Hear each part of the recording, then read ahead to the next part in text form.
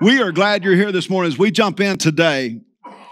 Come alive in the name of Jesus. Today, what I'm going to be talking about is really coming alive in the name of Jesus, just like we just sung, because God has so much that He wants to reveal to us today through the power of His Word and through the power of prayer. Now, over the last few weeks, I have been covering our values here at Harvest Connection. The first one was the Word of God. We talked about three ways the Word of God comes to us: through the Logos, through the Graphe, through the Rhema, right? And then we talked about honor. That's our second value here. So oftentimes today, we simply honor the expert instead of honoring the sage.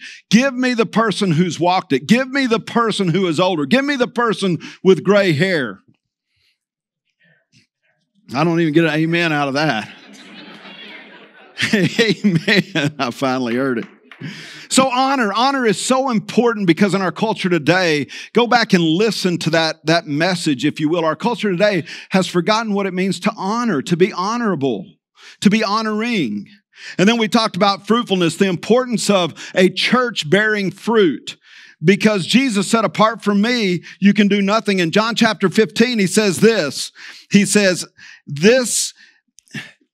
the Father is glorified that you bear much fruit to prove out that you are my disciples. John 15. So fruitfulness, that we bear much fruit, is really a command from Jesus. The fourth thing we talked about was excellence, the importance of living a life of excellence, a life that shines, a life that is a light. And then we talked about healthy relationships, number 5. And then number 6 was the importance of giving. And number 7, last week, we talked about worship, but that goes together. Many of you who have gone through membership class know it's worship and prayer. And now I'm going to break down prayer for the next 3 weeks. Today I'm painting with a large brush, but that brush is going to become narrow before we're done in the next 3 weeks. Maybe you don't understand prayer. I understand that. I do. You know why I understand that you don't understand? Because the disciples didn't understand. They had to come to Jesus and say, teach us to pray. And so it's okay. As a matter of fact, in all of these values, every time I preach a value series, I want you to know that we lose people. It happens every time. And the reason why is because people are saying, well, I don't tithe. And so I guess I'm not worthy of your membership. Well, I don't read my Bible every day. I'm not worthy of your membership. I pray, but I'm not like the Apostle Paul. I don't pray continuously, and that's a command. And so because of those things, I guess I just don't fit. Listen, it's both a now and not yet. When we have 7 values, what we're saying is this is what we believe a disciple looks like. These are things that disciples of Jesus Christ do. But all of us are in some place in life. We're in training, we're learning, we're growing, we're discovering. And so the reason I teach and preach on our values is to say this is what our church understands to be a disciple. These are things that we uphold, and we're encouraging and teaching you to receive these as truths in your own life. And so that's where we are today when we talk about prayer. Because these disciples were walking with Jesus and yet didn't know how to pray. If you'll please stand for the reading of the scripture this morning. It comes to us from Luke chapter 11. One day, Jesus was praying in a certain place. When He finished, one of His disciples said to Him, Lord, teach us. Now notice, it's very important. You got to get this part. This disciple didn't say, teach me to pray. This disciple said, teach us to pray. You're going to see that's very important in just a moment. Just as John taught his disciples, he said to them, when you pray, say, Father, hallowed be your name, your kingdom come. You may be seated. Let's look at one other. Matthew chapter 6, 9 through 10 is in some ways a similitude to what we see happening in Luke, the scripture that we just read in chapter 11. And you'll be familiar with this one. Jesus says, and when you pray, pray like this: Our Father in heaven, hallowed be your name. Your kingdom come, your will be done on earth as it is in heaven. Now, let's be honest. Many of us don't pray because we feel like the prayers that we throw up simply don't stick. We're throwing them up there, but someone's not listening. Someone's not hearing me because I'm in desperate need. And I don't believe that my prayer is big enough, that my life is big enough for a huge God, a God of the universe, to hear my simple little voice. Does he really hear me? Is he really there? Some of us feel like our problems are way too small for our big God. Other people's prayers are possibly more important, and he has to deal with their prayers before he can get to my prayers. I really don't believe in the power of prayer. There are many who just simply don't believe in the power of prayer. The few things that I prayed for in life simply didn't happen, so I quit praying. We can find all kinds of excuses, church. You know, as I was writing this, I thought, what was my first experience where I saw God answer a prayer? Now, you're going to think this is silly because it simply is. But when I was probably in the second grade, I had a cat disappear. His name was Sir Lancelot. And Sir Lancelot disappeared, and after a couple of weeks, I asked my mother about him. She said, well, you know, tomcats are just tomcats. They just go and wander. And I'm like, well, we're in the middle of nowhere. Where's he going to go? And she probably knew the answer to that, but she said, here's what you can do. Curtis, you can pray. Pray for Lancelot. No prayer is too small for our God. And I've never forgotten that. And so I began to pray every morning for Lancelot. About 6 months later, I don't know exactly, 5 or 6 months, Lancelot shows up. And one of his legs is so disfigured that he just drags it, and it's just one solid sore. And his front leg is all messed up, and he's drawn up to nearly nothing. I don't even know how he survived. And I think in many ways, God was like, it would probably have been better if you would have forgotten about Lancelot. But since you asked, and because you have the prayer of faith as a child, I'll show you Lancelot. And I was like, I don't want this cat. That thing's nasty. The second prayer that I had in life that I remember God answering was praying for a watch. Now, back in the day, I had saved up my money. I was in the third grade. I know this because I was still in the elementary school there at Tulia. And so I had saved up for a watch that was $15. It was a Chronos watch, which means it had the hands like this clock up here. My dad would not let me get one of the digital watches because he simply said, you need to learn how to tell time on a real watch. And so I had saved up for this Timex because I wanted a Timex. The commercial back in the day was simply Timex takes a licking but keeps on. All right, some of you are old enough to remember. And so I had saved up about $7.50. The watch was $15. My parents met me halfway. I purchased this watch. I was so proud of it. And one day on the playground in third grade elementary school, I lost the watch. And my mother reminded me, just pray for it. And months went by. I'm talking about I lost it actually in the fall, and it would be in May, but right before school was out, and I had prayed and prayed for this watch. A kid found this watch, and he started running around the playground saying, look at what I found. And I was like, that's mine. He's like, no, it isn't. I said, I'll prove it with this. Anyway. I prayed hard for the power of God. No, what happened there was the teachers, I'd already told the teachers and everything, and they were helping me look for the watch all year. And finally they said, no, that does belong to him. I got my watch back. I think about prayers in my life that went what I would call unanswered. A time when a man had lost his first wife to cancer, and I've shared this before. His second wife comes up with the same type of cancer.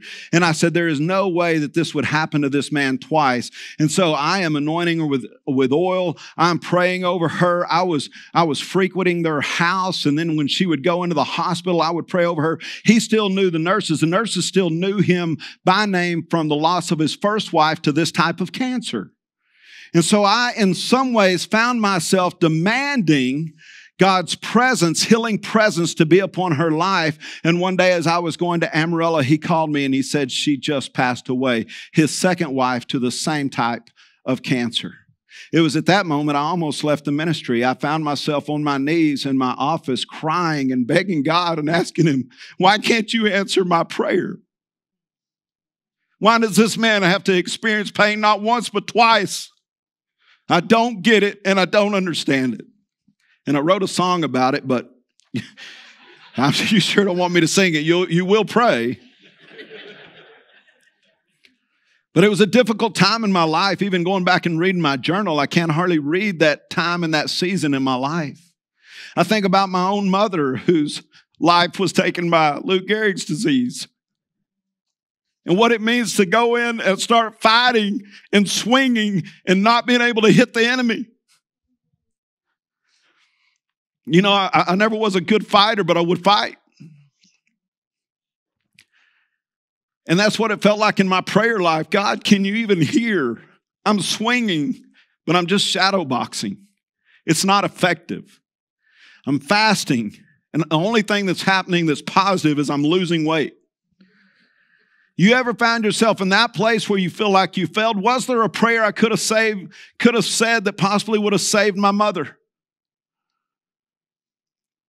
And there's mornings still I wake up. And it's tough. I pray for a church. And sometimes I swing at the enemy and I feel like I miss. And say, Lord, you got to show me. You know, sometimes our prayers are desperate in that way. And they should be. I call those types of prayers tornado prayers. Let me tell you what a tornado prayer is. When I was a kid, there was a tornado that hit Tulia, and it was coming east of Tulia. We lived 15 miles east of Tulia. Our phone was ringing. We were going outside, and we were watching this tornado kind of come towards us. So we ran out to a cellar, which was at an old house. My parents had built a new house, and there was an old house next to it, and we went down in that cellar, and the rain was just pouring down in that cellar. Matter of fact, we killed a den of rattlesnakes in that cellar. So Dad had a hoe. But before we ran out there, my mother said this. She said, hey, every one of you kids go grab your Bible by your bed and carry your Bible down, or take your Bible with us. And we went down there and we were praying and we were afraid, and I was just a small kid, but I still remember. And the tornado, as you know, didn't hit us. Several years later, I lived in the big metropolis of Arnie. And it was myself and Allison. And sure enough, one day on the news, it comes over, if you're in Arnie, take cover, there's a tornado. And I was like, Allison, we made the news. And she's like, oh my gosh, what do we do? And so we run in the basement, right? And we had a tornado prayer right there in the basement. And there were a lot of funny things to say about what happened that day, because I had just told her while we were downstairs, hey, as long as it's raining, as long as it's hailing, as long as the wind's blowing, it's my understanding that you'll hear like the sound of a locomotive and all that stuff stops. And right when I said it, it all happened. It stopped. And so, a few years later, as a matter of fact, it would be May 5th, 2002, there would be a tornado that really affected the city of Happy, where I was pastoring at the time. And it was a difficult thing. I was over with 3 or 4 other guys as we were digging through the rubble and discovered 2 bodies that had perished in the tornado, and pulled them out, and it was too late to do CPR or anything else. And we loaded on an ambulance their son, their only son. A difficult thing. A lot of prayers went into that. The tornado prayers. That very time, I was actually headed out to my land. I had 8 head of horses out there at the time, and I had pulled over, and Bill Johnson had pulled up next to me, and he was facing this way. I was facing into it. And I simply asked him, I said, hey, all those weather watchers say that cloud is about to drop a tornado, and they're all moving out of here. And I asked Bill this. I said, do I have time to go from here and feed my horses real quick and head back into town? What do you think, Bill? And he was like, and if you know Bill, he wasn't a fast speaker. He's a cowboy. And so as Bill started discussing things with me, the tornado didn't come down. No kidding. The land in front of me went straight up in the air. It was that quick. And I looked over to see Bill, and he was gone. And from there on, I used to tell Bill Johnson, you left your pastor to deal with a tornado.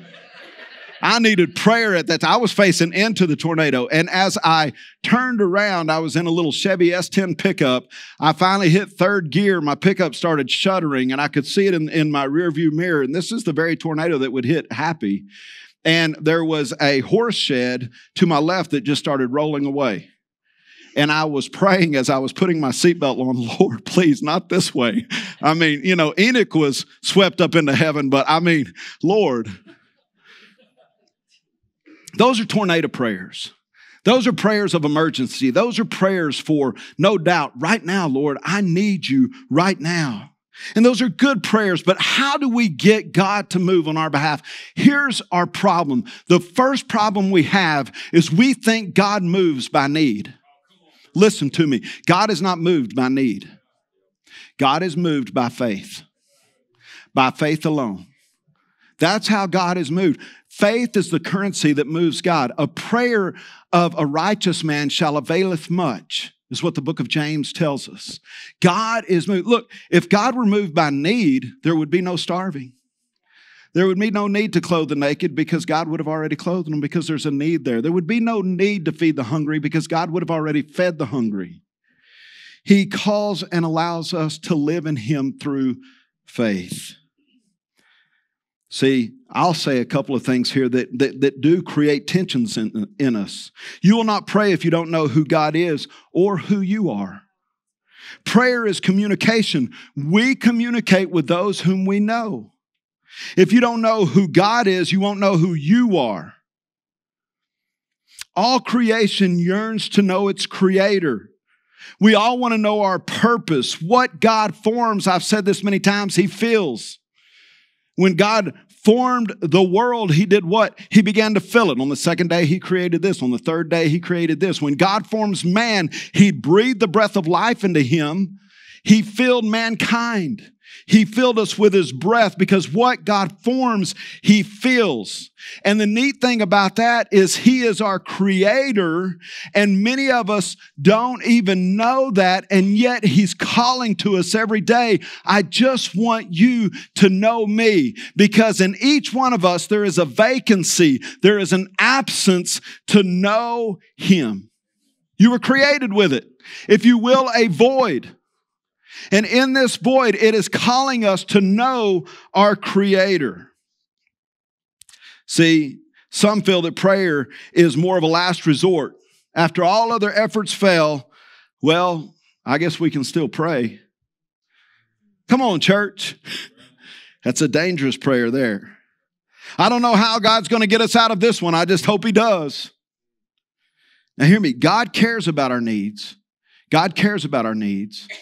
But we pray for our needs through a prayer of faith. It's through faith. See, the domain of darkness, the church, to the domain of darkness, I think so oftentimes the church looks like a bunch of confused, defeated beggars. But that's not who we are. We are the sons and daughters of God. And I'm talking about those of you who are a part of the church. We are the sons and daughters of God. We are not slaves to God. We are the sons and the daughters of God. And we, according to Scripture, have received every spiritual blessing in the heavenly places. We have been called to execute the will of the kingdom and to put it on display throughout the world. Did you hear what I said? So that means that we should have a declarative prayer. If you're going to execute the kingdom of God upon this world, it should be declarative. Stop looking to Washington to get us out of this mess. Psalm 121 says our help comes from the Lord. Heaven won't invade because Joe Biden falls on his knees. Washington's not going to save you. We have the power of prayer upon us. We have the power of the Holy Spirit within us that connects us to our Creator, and our Creator has told us to go into all the world and bring my kingdom. Chris Vallotton, he says this: prayer is the catalyst for the world transformation. It incites the angels, restrains the darkness, and releases nations into their destiny. Prayer is the catalyst to get things moving, the answer for our city, our region, our nation, for His kingdom to come. What is God's ultimate will for us here on planet Earth? That his kingdom would invade the earth through his children. Matthew 28:19 says, go into all the world and do what? Make disciples. Now, like I say, in the original Greek text form, it says go and disciple them. Do you know why it says that? It says it that way because Jesus had the expectation that his disciples would be upon the earth already. So he's telling us, go and disciple them. Disciple more into my kingdom. Teach them my ways. Teach them my values. Teach them who I am. It begins with prayer. Jesus said, pray then like this, our Father in heaven, hallowed be your name. This is Matthew 6:9-10. Your kingdom come, your will be done on earth as it is in heaven. Isn't that interesting? He says, your will or your kingdom, your will on earth as in heaven.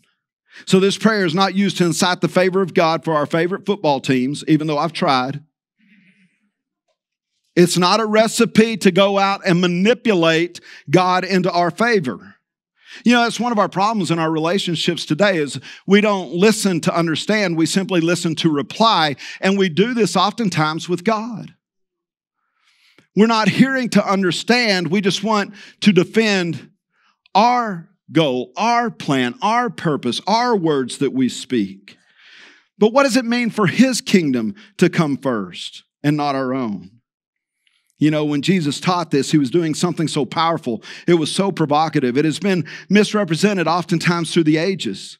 To understand the magnitude of Jesus' statement, remember, if you'll think about this and we think about declarative prayer and what he's saying, hey, we need to pray for his kingdom to be upon this earth.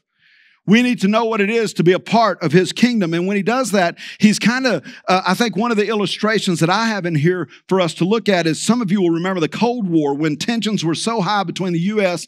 and the Soviet Union.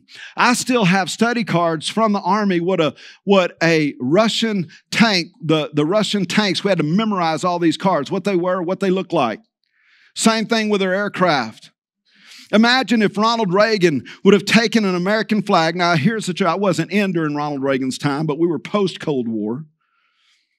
But imagine if Ronald Reagan would have taken an American flag, flew over to the Soviet Union, got off of Air Force One, went to Moscow, and right in front of the Capitol, he took the flag, he staked it in the ground, and yelled, "This land belongs to the United States of America." That's pretty radical. Well, some of us need to get radical with God's kingdom. We need to start claiming ground and staking ground. Now, it's not through weapons formed of man. It's through weapons formed of the Spirit. But how do we know even how the Spirit moves outside of kneeling down, praying, and accepting his will, his kingdom? You know, after the church was born, Peter and John, they were doing signs and wonders. Kingdom was invading.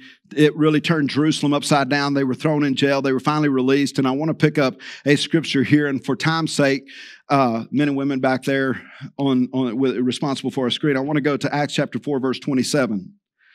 So they're quoting David. They've just quoted David. They're declaring that Jesus is king. And it's declaratory here with these apostles, Peter and John. For truly in this city there were gathered together against your holy servant Jesus, whom you anointed, both Herod and Pontius Pilate, along with the Gentiles and the peoples of Israel, to do whatever your hand and your plan had predestined to take place. And now, Lord, look upon their threats and grant to your servants to continue to speak your word with all boldness. So these guys are saying, let us keep, even though we've been thrown in prison, anything else, let us keep staking ground for your kingdom to come. Let us declare with boldness, while you stretch out your hand to heal, and signs and wonders are performed through the name of your holy servant Jesus. So they're not even taking credit for their prayer. They're simply saying, hey, when we pray, it's through the powerful name of Jesus that these things are happening. And then it says, and when they had prayed, the place in which they were gathered together was shaken, and they were all filled with the Holy Spirit and continued to speak with the word of God, to speak the word of God with all boldness. That they continued to speak the word of God, to make their declaration, to stake their ground, their territory. Have you ever done this, prayed his kingdom come in your marriage? To stake your kingdom. Satan, you know how you don't have any power, no authority in my marriage. I stake ground. I claim ground here in the name of Jesus Christ. You see, there's a declarative prayer from the children. There are values that are expressed through the children of God. We just learned from the apostles here that they continue to pray in boldness, understanding the power of the kingdom invading the earth. I like to call this the earthquake prayer meeting, because that's what it was. It says that while they were gathered together, the whole place was shaken. It was shaking. It was such a powerful prayer that they were giving. The kingdom invaded. They all had just gotten out of jail, and yet they prayed for more boldness, more signs, more wonders. See, when God's kingdom comes, it shakes things up. The power of darkness trembles. It cannot stand against it. In prayer, we can partner with Jesus to shake these things up, to see his kingdom invade upon this earth. The scripture, and you'll find this out throughout the next couple of weeks of teaching and preaching, but you'll see where Jesus often withdrew himself to pray. In other words, he got away from all the things of the world where he could just sit with his Father. And that's why Jesus speaks first. He says, when you pray, pray this way, our Father. Because our Father desires to sit with us. He desires to teach us. He desires to love us. He desires to encourage us. He desires to show us. He does not leave us alone, is what the scripture says. When you pray, we partner with Jesus on earth as it is in heaven. We pray your kingdom, not ours. Lord, there's a lot of things that I will in this life. Lord, there's a lot of things that I want in this life. Lord, I'm not where I thought I would be at this point in my life according to my fleshly desires. But Jesus doesn't even go down that road. He says, no, thy will, thy kingdom, that comes first. You know how it feels when you have a son or daughter finally get a value of yours? You know what that is? I like to share this story. The first time we pull up, and Wade actually got out of the car and went over and picked up a piece of trash on his own without being told in the yard. I was like, what did you just do, son? He's like, Dad, that's worth about $250. I'm like, no. You just expressed one of our values. It makes you feel good, and this is how God sees us when we're asking him, Lord, show us what you created us for in order to bring your kingdom upon this earth. Not my kingdom, not my wants, not my desires, not my direction, but what you have called me to do in this life, because not only did you form me, watch this, if people would just get this part, Jeremiah 1. God knew us before we were knit together in our mother's womb. He had a plan and a purpose for this time in our lives. Watch, for eternity. This is crazy. One time I preached a sermon. Some of y'all remember when we were facing the other direction. We were going that way. Fortunately, we realized Jesus is coming back in the east, so now we face the congregation to the east. But that's not why. But we had I had a rope tied from that side all the way to that side, and had a little dot on that rope that you could not even see. And I said, that's eternity, and that dot is you. You can't see it.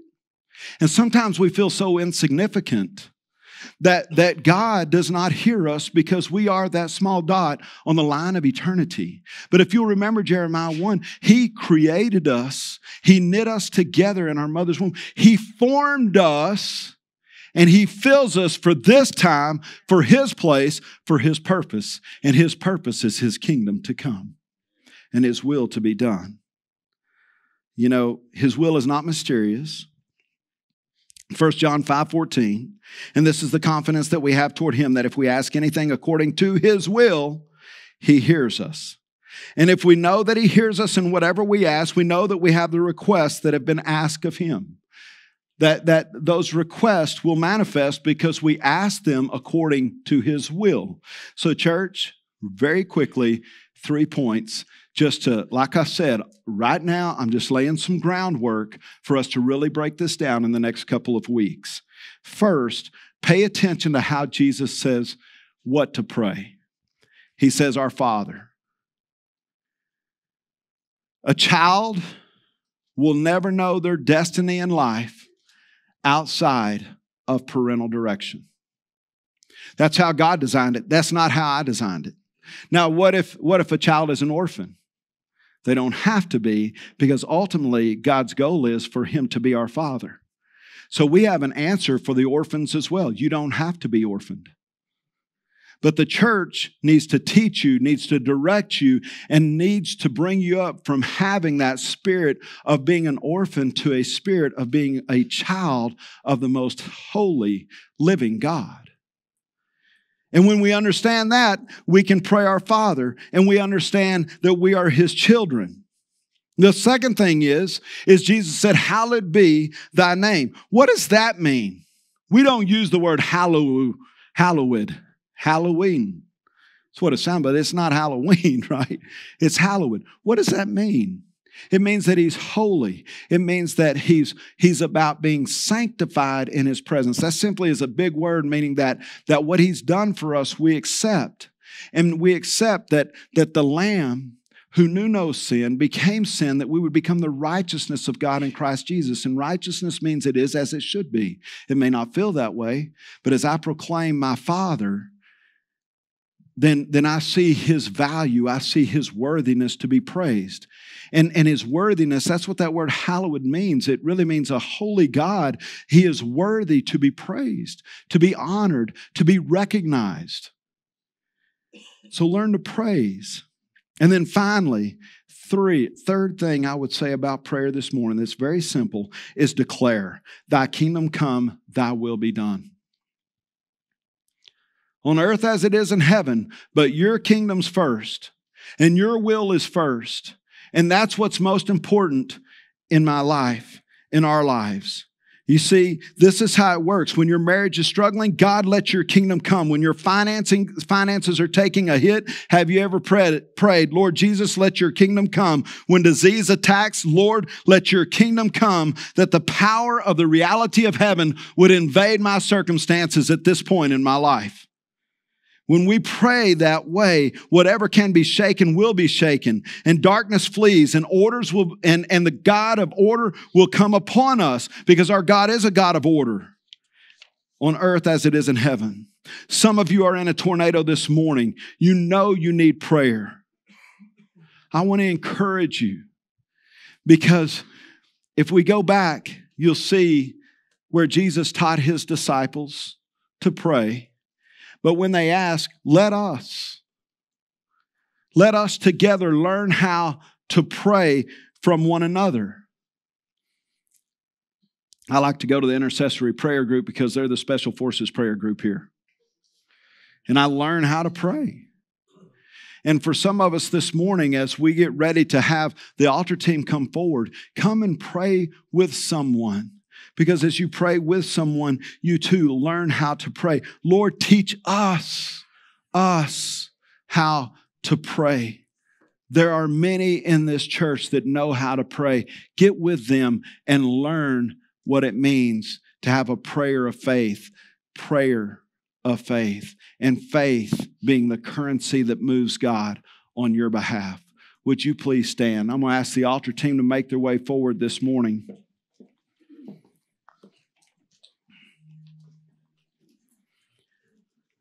And as the altar team comes forward, some of you feel like you're in that tornado. And you see the building or the little shed rolling out from you, and you're curious on some of this, and your vehicle is shaking. And you got two ways you could go this morning. You could wind up being taken in an ungodly manner, things stolen from you, or you could catch third gear this morning. It's not fifth. It's third gear and begin to pull out. You know, the neat thing about my life is I've never done this on my own. I grew up alone, but I was never lonely. I grew up that I'd get in off the school bus. I had a three-wheeler because a motorcycle was too dangerous in my mother's eyes. So I had a three-wheeler, which was much safer. And the world was my backyard. And I would get on that three-wheeler and I would go. And you know something I always knew? Because my parents taught me. Because they were faithful with the next generation. I was never alone. For years, Allison made fun of me talking to myself outside. And I said, I'm not talking to myself. I've talked to my God since I was a little boy out on the farm by myself. And you know why? Because I wasn't pulled 100 different places at 100 miles an hour. I got a school bus and I was at home, but I wasn't alone. You see, how we pray affects every generation. And it teaches the next generation how to hear God and to know what He's called us to do. If I had my own choice, church, in my own flesh with my own kingdom, I would have a ranch between Clayton and Springer, and I wouldn't be here this morning. I wouldn't be in all these conversations in life. I wouldn't have people pulling at me. But the truth is, that's not what's best for His kingdom. And had I not slowed down enough to hear His voice, I would have pursued another kingdom and never found the fulfillment of what it means to be a child of God and to work in His presence for His glory, for His kingdom. And that's where I've heard God speak to me and say, in me, you have the abundant life. There's not another life. This is it. And it's great. Get alone. Hear from your Father. Slow down. Begin to honor Him. Begin to ask Him. Begin to seek Him. And church, I'm telling you, you'll see your faith begin to pray in God's way. And you'll have many, many testimonials of Him answering your prayer. We're here to pray with you. Father God, thank you for each and every one who's here in your presence. Father, I pray that your will be done on earth as it is in heaven, and that your kingdom would come. Father, start with us in Jesus' name. Amen.